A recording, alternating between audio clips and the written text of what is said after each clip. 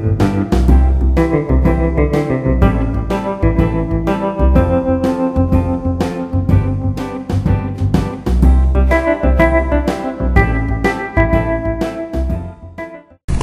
was going to tell you about the bullfight we had at our house, and my folks bickered a lot, mostly about laundry, and I've already, you've seen the clothesline pulley there, and that clothesline became inoperative because my mom fell off the washstand at the house end, and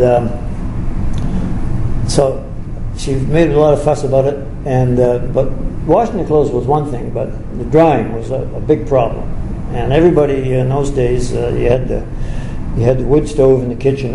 The wood stove did everything: heated the house, cooked the food, and dried the clothes on one of those pull-up racks.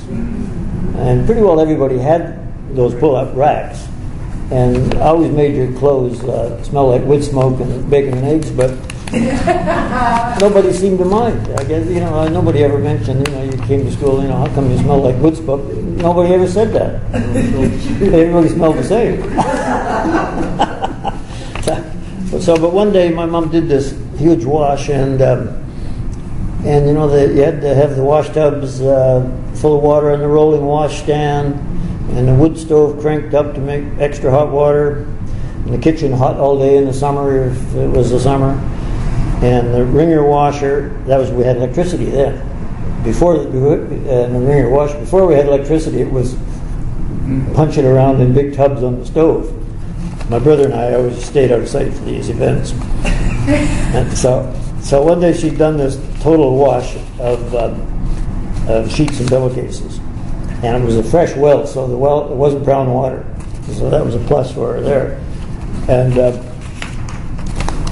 so I think it might have been it wasn't a school day, but everybody went somewhere after this wash was done, and my dad put up a clothesline for her, strung amongst the apple trees.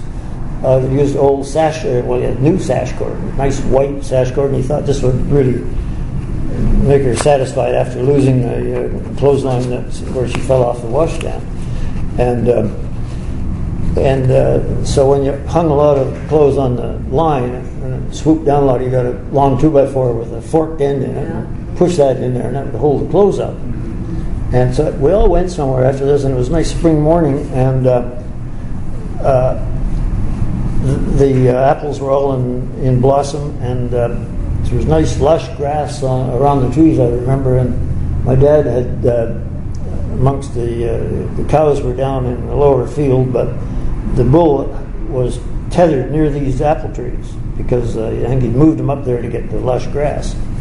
And so wind came up, nobody was home, and the sheets started to flap, and the fork stick fell out, and then the bull saw the clothes, and the clothesline was the Matador, and the sheets were the thing called a muleta, which is the red flag, wave. And so we came home, and all the sheets and pillowcases were a muddy heap, covered with grass and apple blossoms, and the bull was pawing the ground on the sheets. And so that was just sort of some of the things that went on around there.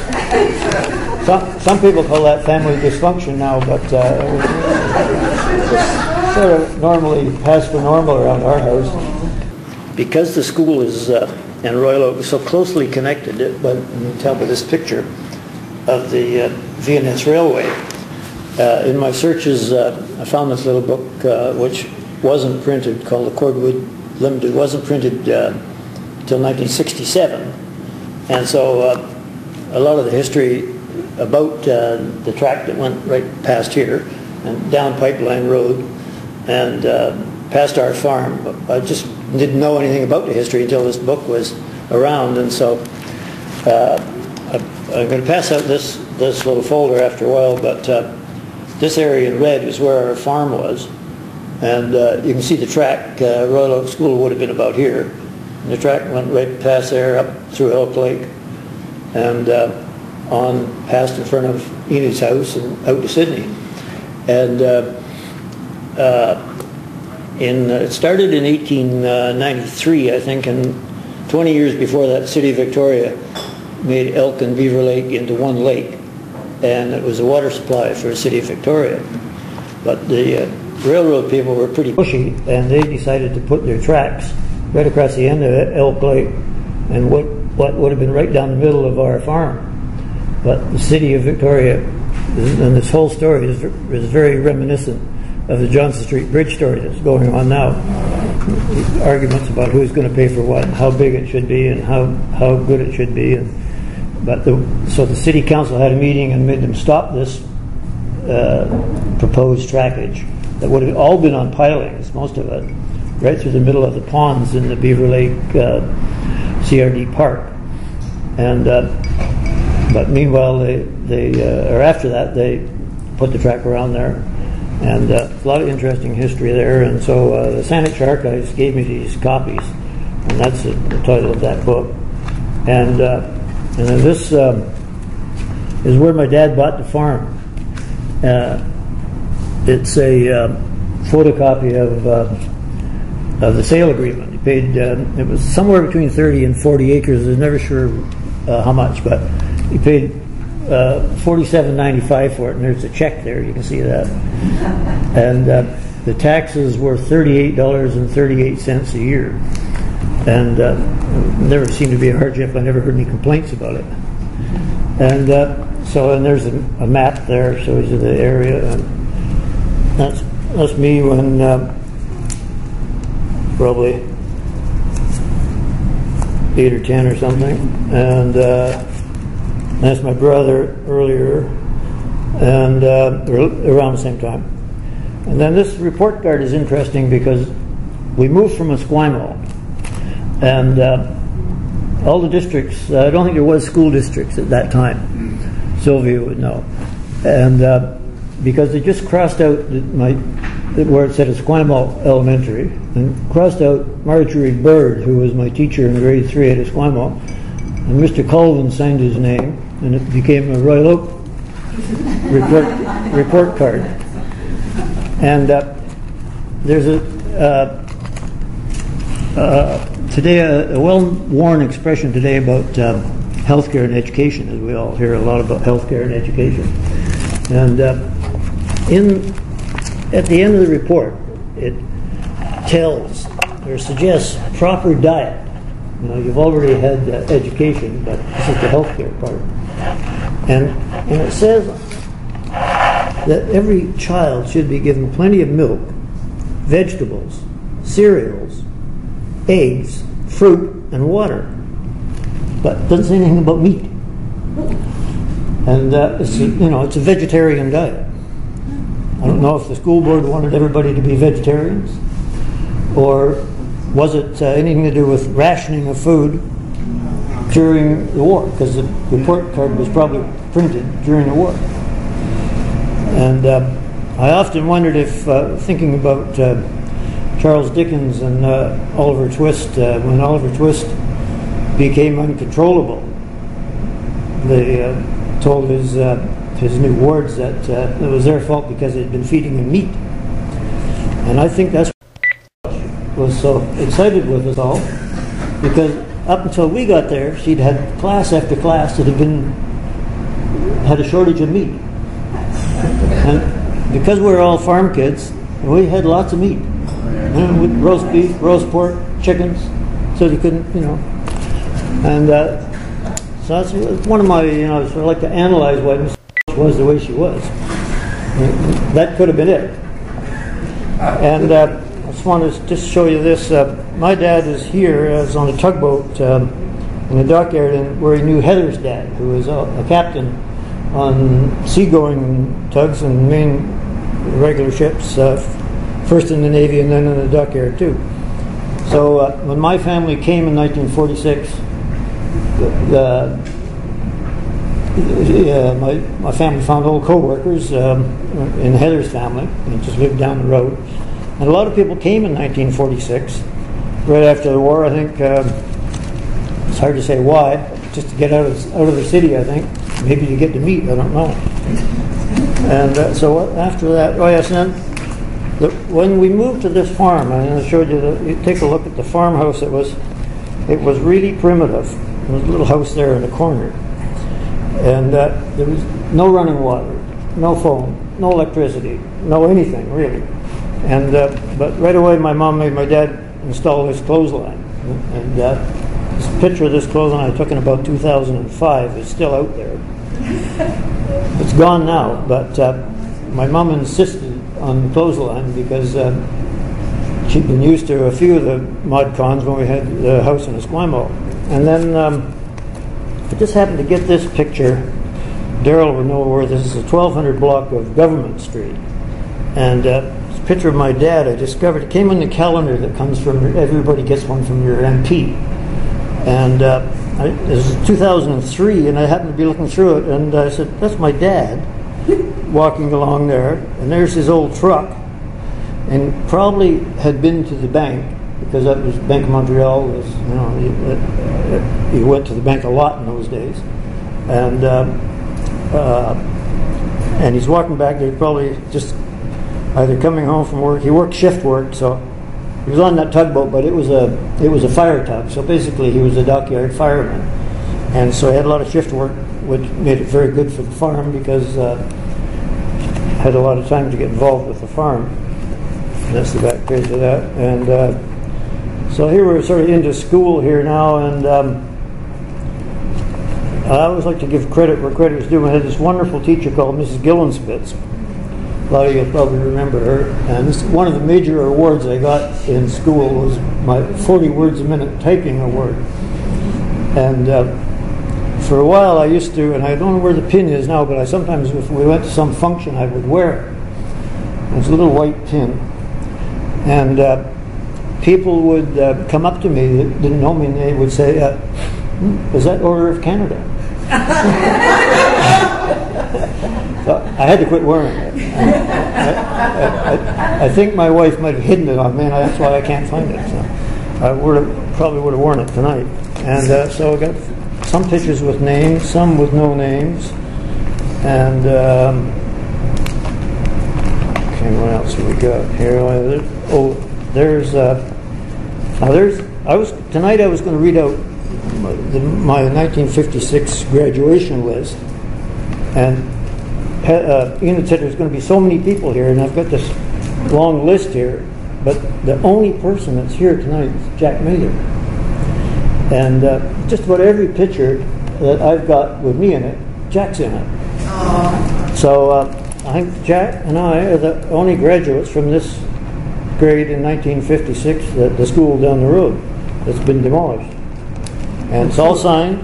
2 out of 24 isn't bad. It's not too bad, is it? Yeah, and I hope that's not saying bad news about the rest of them. Maybe we'll find out where the rest of them are. And that proves I did graduate out of here. So the education part was okay, and healthcare wasn't bad either. And that's graduation party there. Some people might recognize some of the people in there, that some of the faces are kind of obscured. And it was kind of a wild party, as I remember.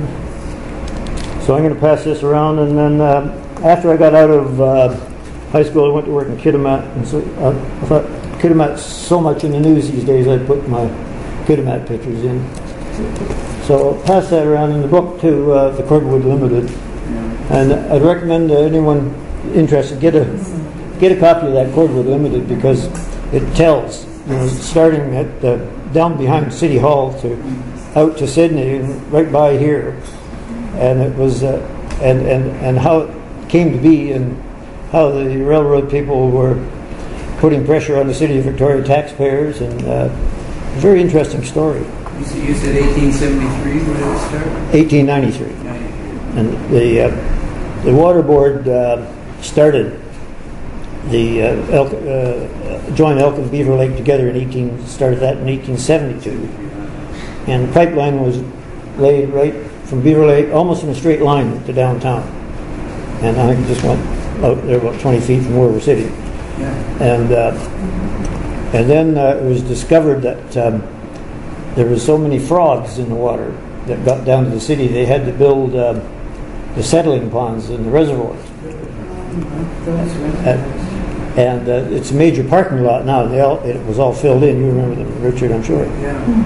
And we used to ride our bicycles on one of the big slopes. Yeah, down and up before there were skateboards. And if you didn't have your left-hand pedal up high, you get flipped over, and it's harder than knuckles.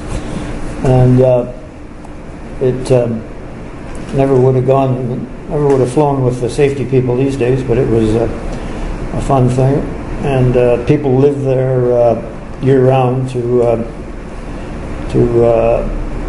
operate the reservoirs. So I don't know why my family moved out there, and but I think the war was over, and my folks had a rooming house next door to Work Point Barracks, and my dad was born before the turn of the 20th century, so he was almost old enough to go into World War I, and was just in the training camp in Alberta. He was born in England and came to Canada when he was about 15, and so he was getting ready to be sent overseas, but he was still in the training camp on November 11th, 1918. So that was his lucky day. And so then, to make a long story short, and my mom, who had been, she was born in 1900, and through her father's business arrangements, she found herself in Alberta, maybe the lack of business arrangements. And to make a long story short, there they had enough of Alberta, and my dad saw an advertisement in the Calgary paper for beautiful land, farmland on Hornby Island. And it was just like, as far as he was concerned, it was a dream come true. Yeah, you just had to farm there, salmon, oysters, deer. It was utopia. But not for my mother. She already had my brother, and she was pregnant with me when they came, and I had to. My mother had to be loaded on the ship, the Princess Mary ship in those days, to take them to the hospital in Comox, and where I was born. I don't remember anything about Hornby Island because right after that the war started, and my mother said this is a good time to get out of Hornby Island, and made my father join. She made him join, but he volunteered to in the Canadian Scottish in Courtenay, and then they moved to Esquimalt, and he worked for the Canadian Scottish, called the 2nd Battalion Remies, it's Royal Canadian Electrical and Mechanical Engineers, and they did maintenance. So he never had to go. He was too old to go overseas anyway. So we did this whole number at Work Point Barracks with the war and the rooming house and soldiers coming and going, and I think it was too much for my mother, especially the American soldiers. I think she was more worried about them than the Japanese. And something bothered her about it. I was never sure what. And so off we go to this farm, and it's, if you look on the folder, Joanne says it just gives a legal description of the property. Nowhere does it say farm. And I think my dad was led down the road there because it really wasn't a farm. It was a campsite with a house on it. And that is my opinion. I mean, they didn't say that, but because we basically camped. We're there for 10 years, and I think we camped for a good 5. If you wanted water, you had to go out to a well, and the well was usually dry. And if you knew how to get water out of a 20-foot deep well on the end of a rope with a bucket, you got water. So, but my brother and I didn't complain because lack of water didn't bother boys, and we spent a lot of time at Beaver Lake, and there was well drilling, and never drilling, but we had to dig a well every summer because the well would be dry in October for sure. But so we realized that after the first year. So along and probably right around the end of school, my brother and I were put to well digging with my dad, And one year we're digging an annual well, and the closer you got to the swamp, the browner the water. And my dad would try and fool my mom that, this is nice clear water this time, it's going to be good, but her sheets and pillowcases still got brown after they were washed. And the tea was extra brown, which didn't bother anybody, but the inside of her china teacups all went brown, and she didn't like that. So this was going to be a special well we dug one year, and we got down about 10 feet, and my brother suddenly came up the ladder, and he had this big lump of white quartz in his hand, and it was all laced with gold. And my dad was really excited, and then he knew that we didn't have mineral rights on the property, so this had to be hush-hush. And so he looked up in Encyclopedia Britannica that my mom had got from her uncle about how to extract gold, because her uncle had been up in the Yukon and done some of this. And simplest way he found from his readings was to mix the gold with mercury, and it would separate it. So he went to Shotbolt's drugstore on Johnson Street, got a big bottle of mercury and brought it home, and did this mercury experiment on the kitchen table, and had to send all the neighborhood kids home. And it turned out to be iron pyrites, not gold. But we never had the gold, but we had, for the rest of our time there, we had bits of mercury in every corner of the house. And when the sun shone in like this, low in the evening or in the morning, you'd look in the corner and you'd see mercury. And you couldn't get rid of the stuff. It was always there. Probably still there to this day. So did a little bit of pollution. And but it turned out to be a good well, and my mom liked it. It was okay for the short period. And there was a lot of pollution around in those days, and nobody worried about it much. When we had the farm, and we had to go to Scott and Pedon's for the feed, which is where Swan's Hotel is now, and my dad would get bags of DDT powder and bring that home and mix it in a 45-gallon drum of water. And so there was always 45 gallons of DDT. They're ready to be spread on anything and everybody at any time, And because this was recommended by the Department of Agriculture, of course, because he was into the farming then, and we had the potato crop, and the DDT didn't have any, was no help for the potato blight. One morning I went to school and remember this wonderful crop of potatoes. Came home at night, it was just a lot of mush, gray mush, because the potato blight floats on air, and it floated right to our farm and leveled the potato crop. So next year it wasn't potatoes, it was going to be carrots. And Department of Agriculture said you had to kill the carrot fly with stuff called Varsol. I don't know if you know what Varsol is. It's a petroleum distillate. And so all the carrots in the country sprayed with Varsol. And you got wonderful carrots, but you're supposed to cut the tops off right away. And the people that bought the carrots, they didn't eat the Varsol because it was only on the tops. And so it was good organic food in those days. And then another time, he always drained the swamps in the summer, and you could plow these swamps. It was actually the only arable land on the whole property was when the swamps were dried out.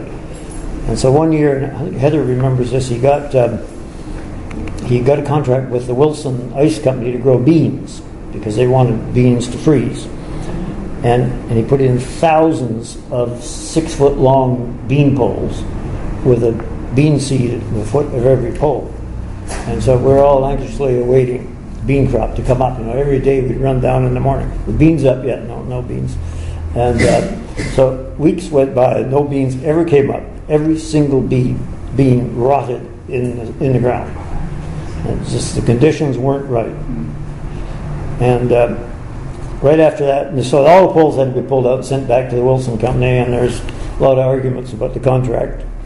And my dad usually won on those arguments. And so that was an act of farming where, and I've heard this other farmers say this, farmers they don't start out intentionally to do this, but they buy retail and sell wholesale. That was another one of those escapades. Another thing on the farm that was fun was when in the middle 50s, some of you remember it was called the Beaver Lake Concession. It was Sadlers. Pardon? Sadlers. Sadlers were the name of the owners, and there was jukeboxes, pinball machines, and general uproarious behavior that would never be allowed now, and all the music was broadcasted over loudspeakers. And it sort of went on from about 10 in the morning, 10 or 11, and went on till 10 or 11 at night. And I've got the list here of some of the things that were going on there. We had we'd be just going along in a normal farm day, especially on the weekends, and all of a sudden you'd get Rosemary Clooney. Sounded like she was in the next room with you. And we had all the pop tunes of the day, and Rosemary Clooney and Teresa Brewer and Teddy Page and Come On to My House, Butcha Me. I knew all of these by heart.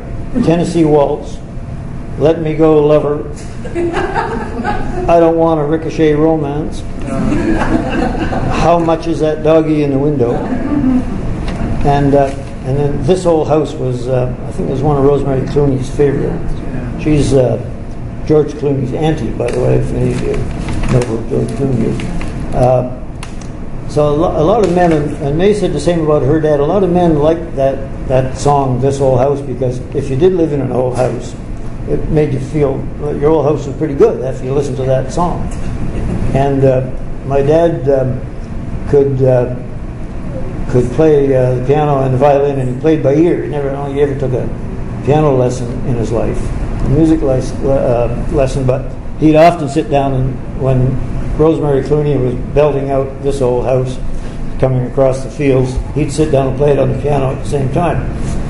And so there was entertainment there, free entertainment all the time, just floating around, and all summer long that was happening, and usually finished up with Irene Goodnight. So getting back to this school, and I was asking Sylvia, Richard's wife, about this earlier, when Mrs. had a visit from the school inspector, and I don't know if this was Sylvia's dad or not, we're really not sure, but she was always nervous before the school inspector came, and she was extra nervous after, and that made a few people like Lou and me get the strap, because if you talked too much when the inspector was in the room or didn't answer the questions properly, she got you later. And she would often just give you the strap. Jack said he used to get the strap if he was seen standing out in front of grade 3 or 4. But anybody standing in the hall was fair game. If you kicked out of the class, if she came along, you were getting it. Yeah, out with the strap. I remember the very last day in grade 6. I think it was Lou, Keith Cameron, and maybe Jack. She lined us up for a group strap. Everybody stuck out your hands, but Lou and I were experienced, and Keith was too. You didn't stick your hand away out. You took your hand in a bit, and then you didn't get cut up here.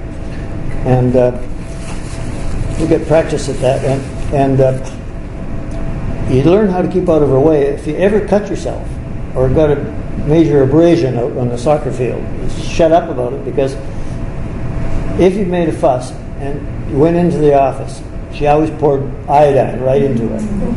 And so you just kept quiet about that. If you had, you're going like this all the way home, your mom would look after it when you got home, and it wouldn't be iodine, maybe. And so we had the you know, the whole experience at grade 3 and 4 and 5 and 6 in the school next door was something, I guess it prepared us for Mount Newton, because it was tough when we got to Mount Newton, but I think with all this experience we had here, we'd learned that, you know, keep your head down, keep out of trouble. So I remember the very first day at Mount Newton, as I look at these cupcakes, it makes me think about it, because my mom had packed a big piece of chocolate cake for me in my lunch, and had white icing on it. And this kid came up behind me. I was standing out of recess, you know, first recess, and in the playing field, and this kid came up behind me, pulled my feet out from under me, and I went over forward, and I got all the chocolate cake and the white icing all in my face. And so I'm going, you know, recess bell ring, and I'm trying to get the chocolate cake out of my face. That was sort of initiation to grade 8 and grade 7 in Mount Newton. And I think the kid that did that was, my brother was already there. He was 3 grades ahead of me. And I think the kid that did that was in his class. And maybe my brother might have put him up to it, I don't know. And but that kid always wore hobnail boots to school. So after Mount Newton, we came back, and it was good too. We came back to Royal Oak. Mount Newton was sort of an extension of here. But when we got back to the Royal Oak Junior Senior in 1953, summer of 54. Is that right, John? 52, I think. No. September 52. No, because this is the first annual, and that's 54. That's the second one. Is that the second one? Anyways, that's when we really started to learn things, you know, like in grade 9, 10, 11, and 12. And because we had all those good teachers, and they were fairly professional. They were not in his crowd up there. And we had some serious education. Grade 5 and grade 6. If you ever had asked anything to do with the 7 times table, I was right on. But anything else, especially subtraction, blood on your neck, you know. And sometimes you use that ruler that had that little steel edge in it. And there was one student that was so nervous, the student would lose control, and there would be a puddle under the chair. It was a nerve-wracking thing for a lot of people. And the floors, I remember they had fur floors that were black with that oil and powder they used to rub on them. And I've complimented Keith with these floors, looked very much like them. And they would absorb, in those days, they would absorb anything.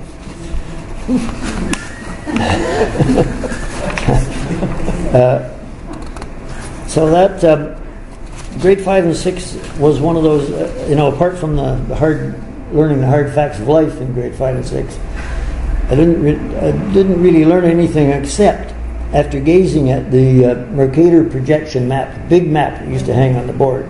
All the pink bits were the British Commonwealth, of course.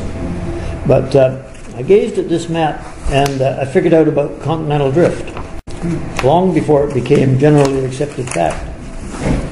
And I would bring this up from time to time. And it just wouldn't fly with her.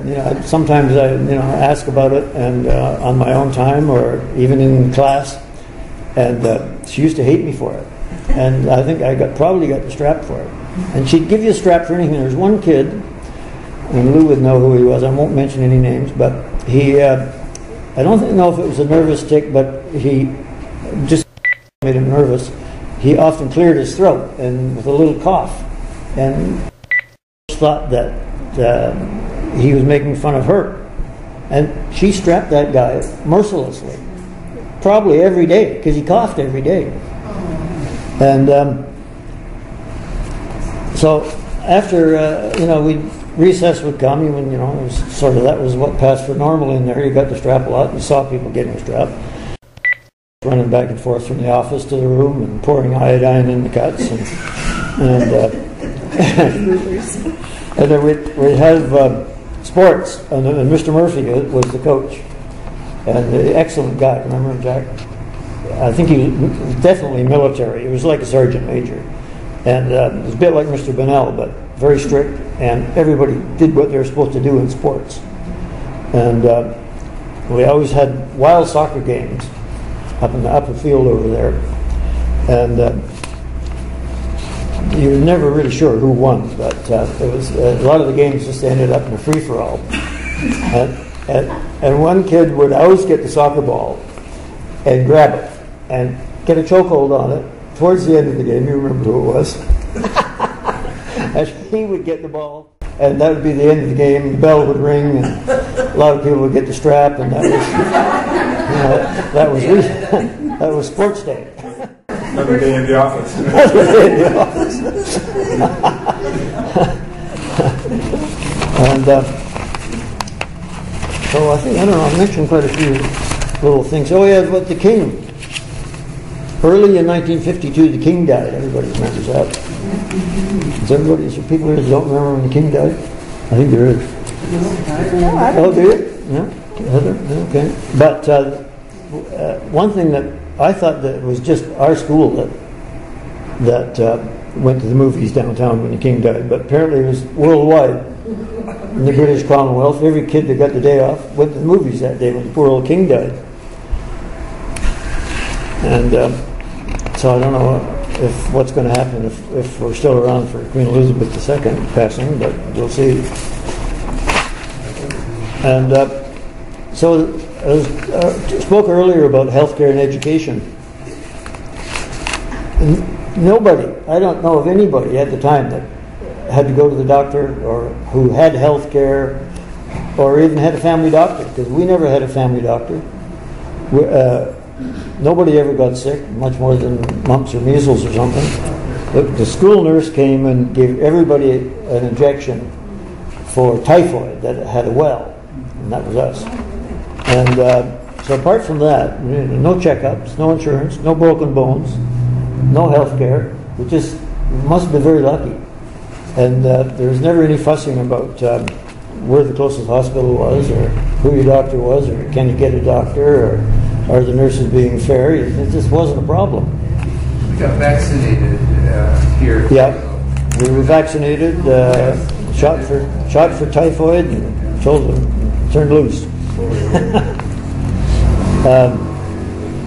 So another thing I mentioned earlier about my dad, and the reason I put that picture of him on the tugboat in there was he always loved doing things with engines, and Heather would remember right after the war, the Department of National Defense sold off all sorts of things that were called war assets, and you bid on them, and you might get a $5,000 item for $10 if nobody else wanted it.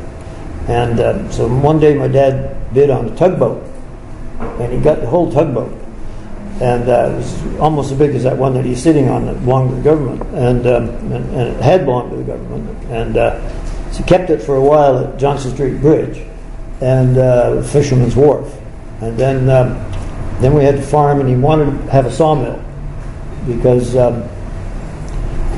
we had logs on the farm, and lumber was a terrible price, he thought, and so he hauled the tugboat over to Capital Iron, and Mr. Green and him were good friends. They had lots of dealings back and forth, and Mr. Green was wrecking naval ships all the time, constantly, and so he had the engine extracted from the tugboat, sold the hull to Mr. Green, and brought the tugboat home. Brought the engine home, and that was the engine for the sawmill. And he made up this sawmill that when he started it up with this tugboat engine, it was so huge that it shook the ground for a huge area all around. And so we got logs on the thing called a carriage that ran through the mill, and a huge circular saw with removable teeth. Do you remember those, Lou? You could take each tooth out, sharpen it, and put it back in again. And but the thing was so haywire that that was sort of my dad's middle name was Haywire around there. And if something was out of alignment or needed fixing, Haywire was the answer. And but every time he cut a log if he's going to cut 2x4s, one end would be thicker than the other, or they wouldn't be quite 8 feet long, or something would always happen. We'd have this pile of lumber, and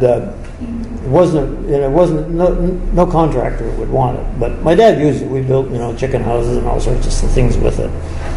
And so right after we got to the farm,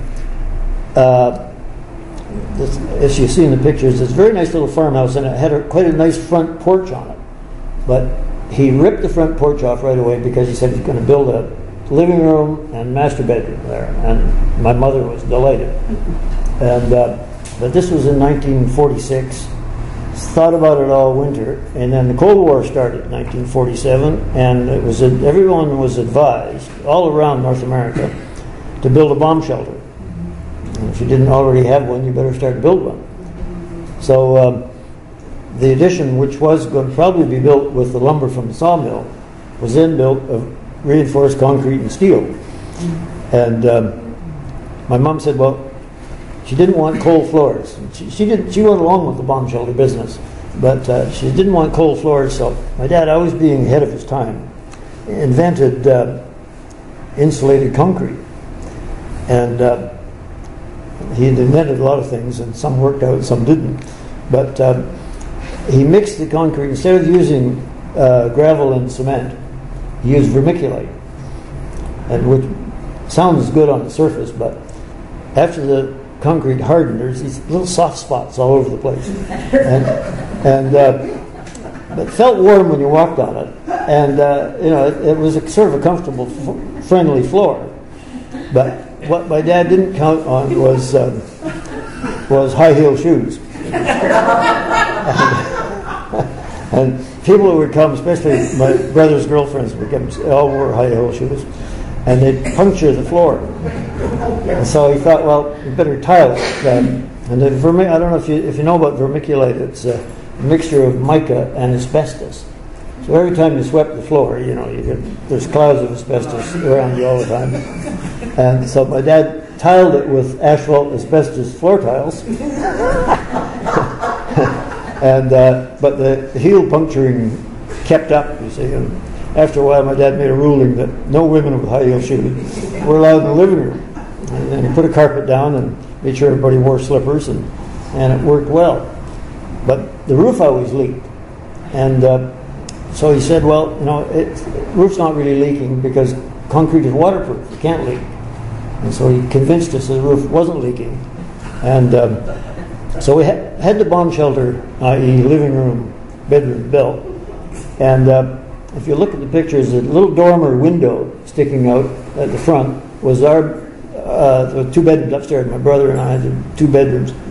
And one summer, it was right about this time of year, I think it was the last day of school in grade 9. I came home and the house was on fire.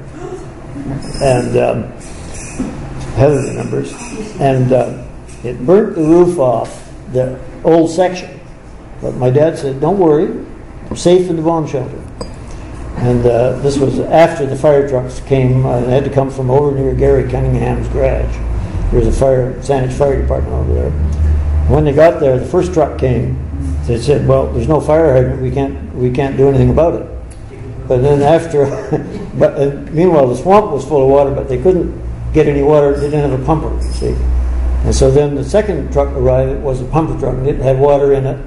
And it put the fire out, so it burnt the roof off. But and it's the only time I ever saw my mother cry the whole time. It was very sad to have her. But the whole house wasn't burned down. We had the bomb shelter, and my brother. It was summertime, and my brother and I moved. We had war surplus Bell tents, and we moved into these Bell tents for the rest of the summer. And my dad had good insurance, and they got the contractors up, and he built a new roof section on. But he was ahead of his time. He didn't realize what he was doing then was West Coast Modern. It's called West Coast Modern now. 2 flat roofs at different levels. And it was good, and but the roof still leaked in the old part, but and we still had the asbestos problem. But all in all, we got on there, and there was no accidents from we did crazy heavy construction operations all the time. And my dad, again, was ahead of his time.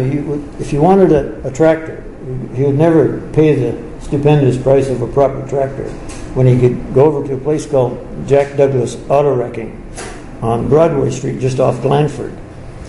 And Jack Douglas had vehicles over there from the very first vehicles, probably from about 1910 on.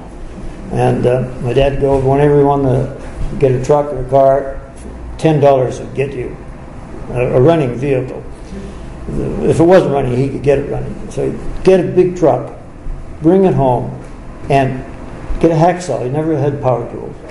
Get a hacksaw. Of course, he's a fireman, so he had lots of time. You know, certain days he was home, certain days he wasn't. And he'd cut about 10 feet out of the frame of a big truck and pull the back wheels right up to under the front seat. And basically, he made an ATV. You know, he was way ahead of his time. He had about 3 of those around the farm. Everybody had their own ATV. And the property next door, which I think he bought at some point, had what I think started out as an army hut on it. And it was probably about 40 feet long and about 12 feet wide. And he wanted to have that as a shed for future use right up near our house. But it was down the swamp, up a hill, and across the VNS right-of-way to get it. But he realized this was too big to haul home with one of the ATVs. So he was very good with a handsaw and sharp tools. And one day he went over and he cut this whole building in half. Started at the bottom, went between the joists and the rafters, cut the whole thing in half with a handsaw. And we hauled both halves back to our place. And we got the first one up on the top of the hill right near the house. It's in the pictures you can see. But the second one, we got the ATV stuck in the swamp. And because it was getting late in the year and it rained a lot. So it had to stay there. It had to stay there until the following spring. And at that time, we'd been there, you know, it was a whole decade we lived there, and this was, I think it was probably about 1954, so by then. And he always wanted a boat, and he bought somebody out in Brentwood had a 36-foot lifeboat, double-ender lifeboat for sale, and it was off a big ship. And they had bought it, and they were going to sail around the world with it, but ran out of time or something, so my dad bought this. And he had to make a special trailer to haul this home from Brentwood. And so we got the boat hauled home. Richard might remember this.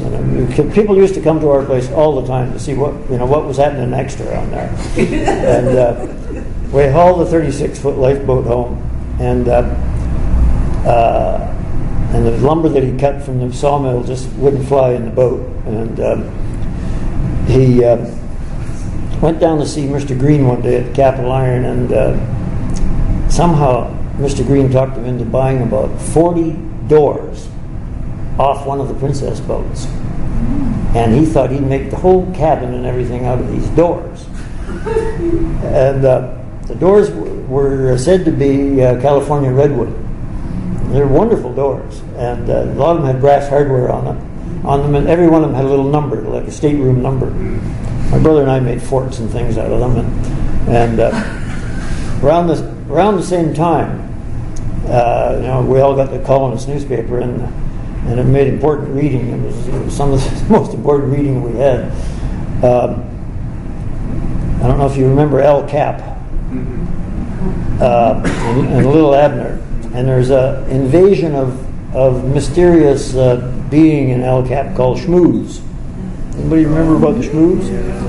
And they flew through the air very quickly. And you couldn't see them, but they're always there in the El Cap story. But if you wanted a Schmooze, you held up a door.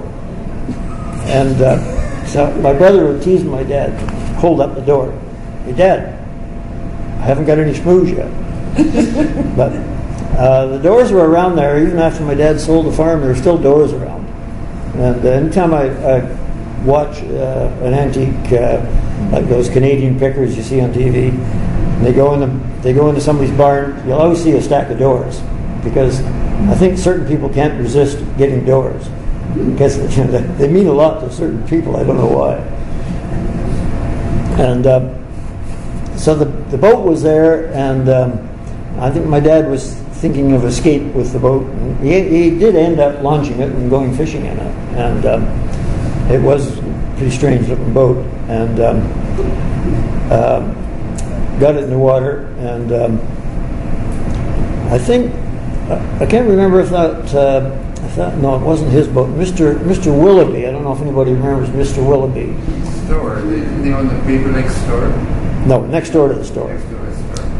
Big house where the monument is there in front of it to this day. It's called the Curry Monument. Mr. Willoughby lived there with his daughter, who was Miss Willoughby, our Sunday school teacher.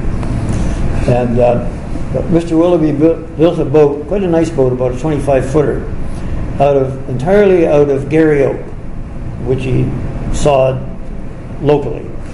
And at that time, if you wanted to put a boat in the water, you had to take it to Todd Inlet, and would have been the remains of the Butchers Gardens cement industrial site. And I always remember, and Mr. Willoughby liked my dad because my dad had this machinery, but Mr. Willoughby only had an ox cart. It was the only one I've ever seen. And you'd see him coming up Beaver Lake Road with this team of oxen. And so he's kind of primitive, but he built this boat, and he asked my dad if we would take the boat out to Todd Inlet to get it hoisted into the water.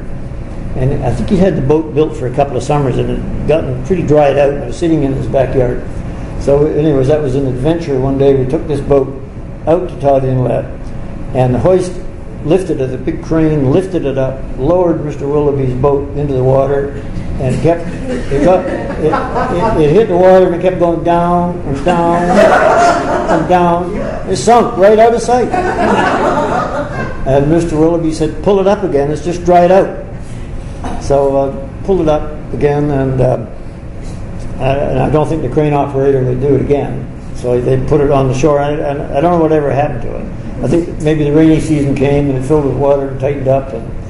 But it was kind of a sad day for Mr. Willoughby because he put a lot of time and effort into it. Well, the density of oak is about 0.8, so it's very close to water.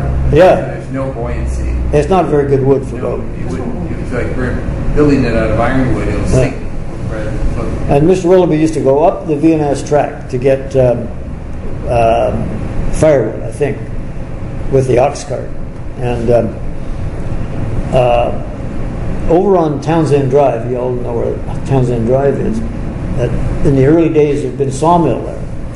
And there was lumber, people had finished up the sawmill, had lumber for sale, so we drove up the track and through a logging road and over there, all sort of through the back roads. And never thought much about it, but my dad's cows, my dad was always bad for fences. My dad's cows followed these car tracks, and they got into some people were just moving to Townsend Drive, and it was, it's quite a nice area, and these people had a beautiful vegetable garden. And my dad's cows got into this vegetable garden and trampled everything, uprooted cabbages, carrots. Had a lovely day there, destroying these people's garden. And they weren't. They were quite tense. These people, they weren't casual like we were, and they threatened my dad with a lawsuit, and my dad couldn't seem to wiggle out of it, so they actually charged him, and he had to go to court. And my mom she just ignored the whole thing. She said, you won't build proper fences. You waste your time with boats and ATVs, and the fences need fixing and building, and so she just washed her hands of the whole thing.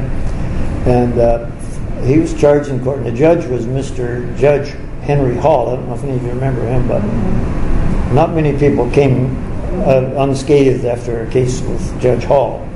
But my dad went there, and I don't know, and he had no lawyer, of course, and I don't know what his defense was going to be, but Judge Hall, I think, was used to this Sand Peninsula problems.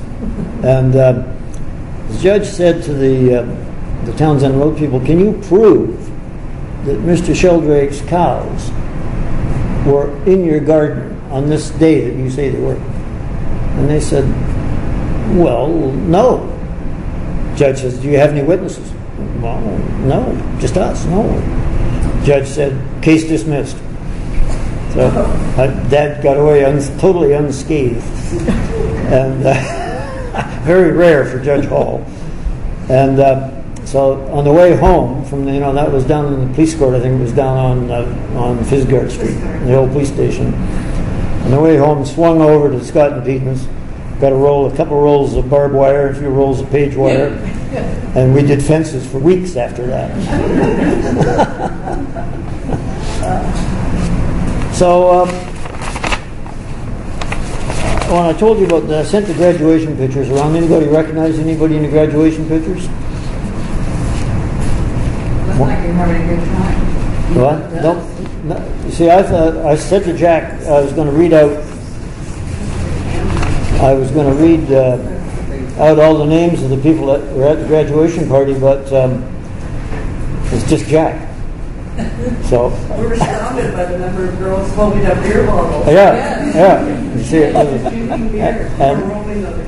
And one of those girls' mother gave the party, and which I don't think would be condoned today, but she did want to have control, I suppose, where the party was.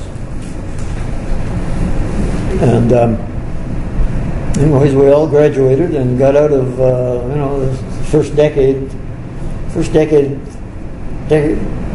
parts of 2 decades of my first two, and something you never forget. I never thought 66 years ago today I'd be sitting, or at this time in June, sitting here talking about what happened in 1946. But here we are. So how's the time? Have we got time for one more story? Just one. Well, I mentioned about the vegetarian diet on the report card. So we always had a lot of beef, and you didn't have this old ritual about slaughterhouses. Now you had to, every farm was their own slaughterhouse, and if you butchered a cow, you cut it up the way you wanted it, and nobody had freezers. But there's an establishment down on Quad Street called the Lake Hill Lockers, and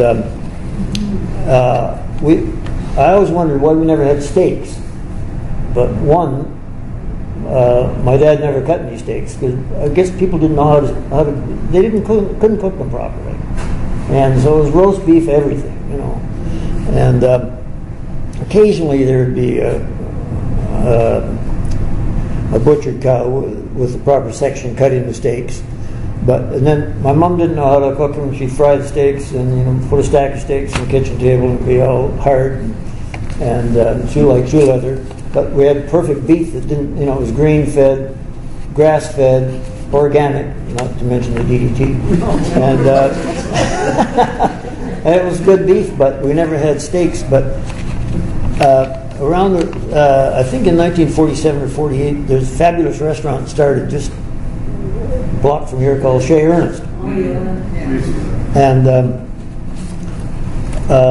if we never knew anybody that could afford to go to Chez Ernest, for one thing, so I don't think we ever compared notes with anyone that went to Chez Ernest until my wife and I started going ourselves, and then we had these fantastic steaks.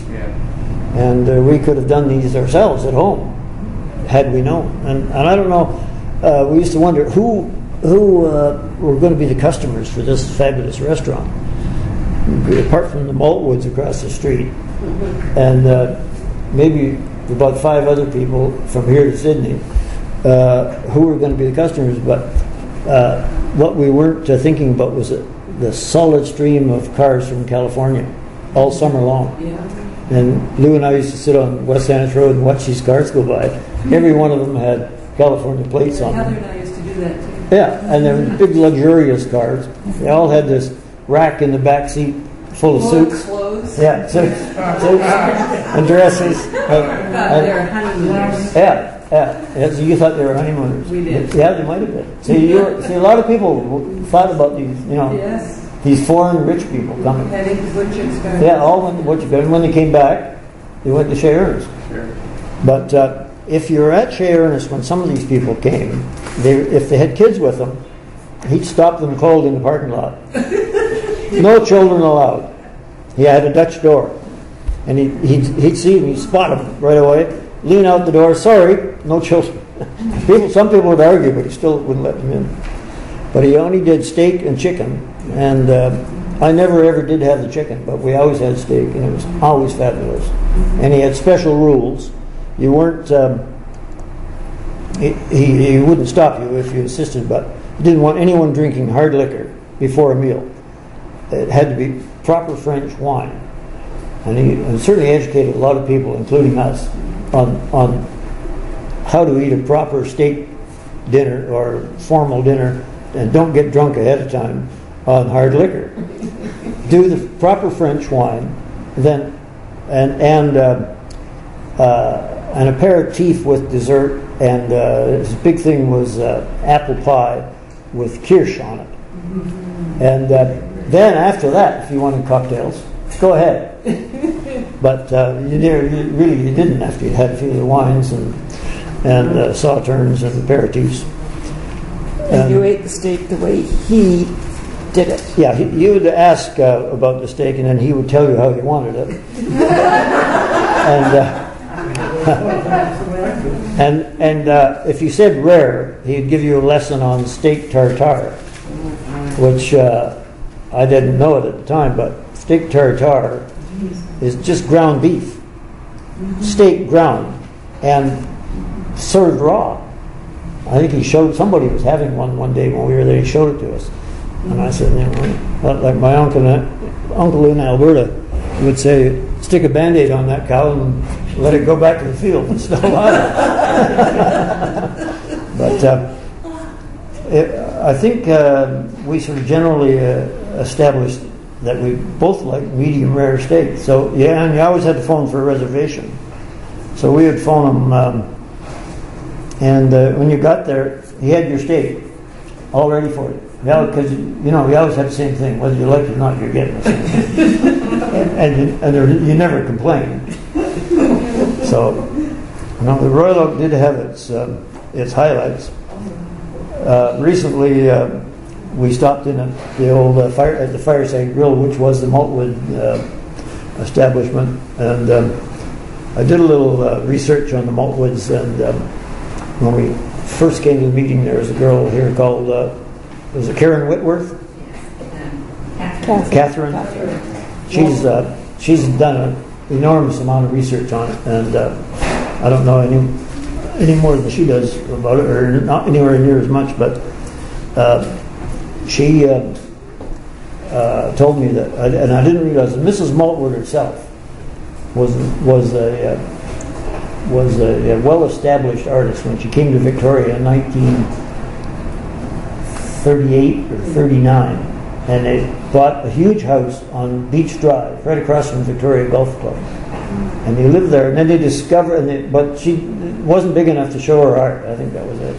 And so this building had been built, and I think as a restaurant in the first place, and it came for sale at a ridiculous price, and because it was right at the end of the Depression, just as the war started, and had this huge hall where she could show off her art. And then, as you know, she died and willed the whole thing to the University of Victoria. But her husband outlived her by over 20 years. And Catherine Whitworth told me, and I didn't know this, but he married one of the servants. When she died in 1961, and people around here were poor. If you said $100 to anybody around here in those days, you got their attention. You said 1,000 or 10,000, they went, everybody listened. But when Mrs. Maltwood died in '61, just her stock portfolio was over $300,000. Not to mention her artwork and the house and the property, but she left all to the university.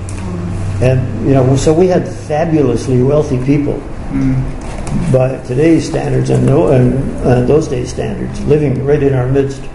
And I always remember knocked on her door to sell her a raffle ticket. And I think it was Keith over there that said, what the hell would she have done if she'd won? You know? So it was... The whole 10 years here was just a fabulous experience, and I know Laurie's got her Prospect Lake walk going. We've got the walk along Pipeline Road out to the CRD Park and the 10K run all around Beaver Lake Park, which is around our old farm, and you can. If you go out Pipeline Road, there's this huge ravine just past where Darrell used to live, and Darrell remembers the remains of a trestle there, and that was from the V&S track. And that was before my time, but do you remember behind Goyette's place, there was a trestle over Culprit's Creek? It was there for a long time. And then the elevation there is about 250 feet above sea level, and so it was a steady grade. And there's a lot of stories about the V&S train coming up from the city to get here. And sometimes people, and it's in that book, people joke that you could walk up the hill faster to the Royal Oak Hotel, which was just around the corner from the garage, and have a pint of beer and wait for the train to get up to the Royal Oak station. But just up the road from us on Beaver Lake Road, there was an old man lived whose name was Mr. Ridley, and he'd been a draftsman for the BC government, and he'd been in the government drafting department for the whole business of the water board and making Elk and Beaver Lake one. And if you look on one of those maps, there's a dam where they dammed. It's actually the very high end of our property. And it's just an earth-filled dam. I don't know how it is for... Pardon? It's where the overflow from the lake is. No, it's way at the back, Peter. Well, there's a dam where the creek comes out. But I'm talking about way at the back. Yeah, there is no. And I don't know what my friend Mr. Ridley, our neighbor, probably knew something we didn't know, because he always kept a rowboat just outside his front door.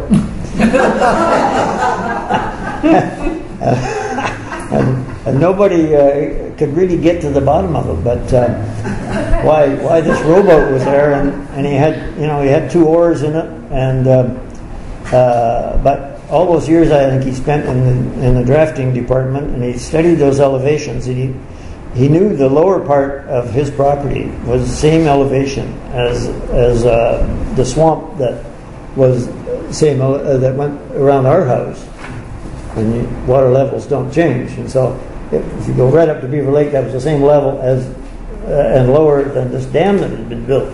Maybe he didn't like the way the dam was built, I don't know, but the boat was there ready for anything. And he was a very interesting guy. We had some quite interesting neighbors there. Richard knew the people that lived, Miss Marriott, that lived next door to Mr. Ridley. Yeah. And there was a field of lavender in between. Yes. They used to lie in this field of lavender in the summertime, and always made me think of Mr. Miller in the music class. It was very peaceful. And but Mr. Ridley had this chicken coop full of motorcycles.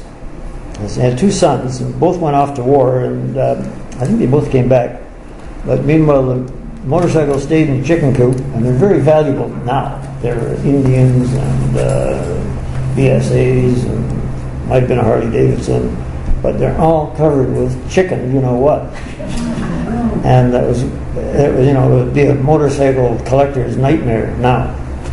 But so I think Darrell wants me to close, but there's one other thing I've got to mention. Mr. Booth came next door to us in 1908 and cleared all the land by hand. And it was much like Morgan's father had been told about the fruit farming and the bulb growing in the Saanich Peninsula. And Mr. Booth had been a fruit farmer and cleared all this land And in those days, it was horses, and crosscut saws, and burn the stumps, and the people up the hill from there had total disrespect for Mr. Booth because he worked. The man I think worked for the Saanich Road Crew, and at the time the reservoir was being built on Griffith's Hill, which is Broadmead now, and every day he would bring home a couple of sticks of dynamite in his lunchbox, and so his idea of land clearing was to drill a hole in the tree, several holes all around the tree, and put in sticks of dynamite.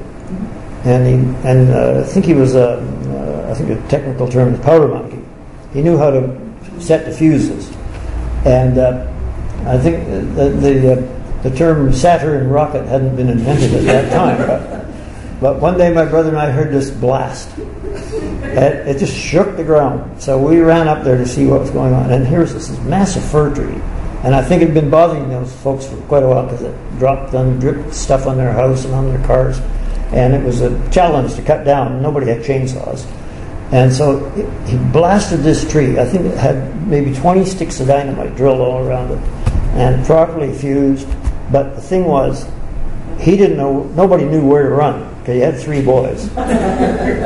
And the thing went straight up, but nobody knew where it was going to land. It landed well away, long way away from the stump. And he would do this from time to time, dynamite a tree, but we sort of got used to it after a while. I think we're finished. Thanks very much.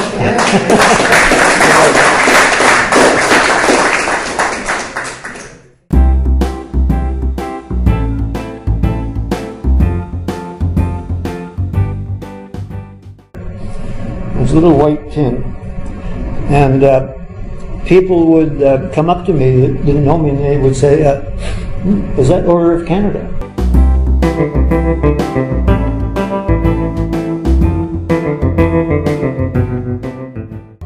And so there's always 45 gallons of DDT. They're ready to be spread on anything and everybody at any time, you know.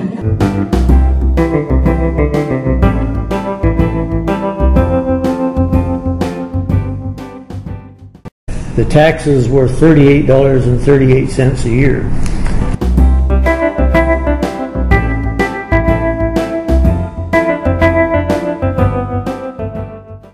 My brother and I didn't complain because lack of water didn't bother boys.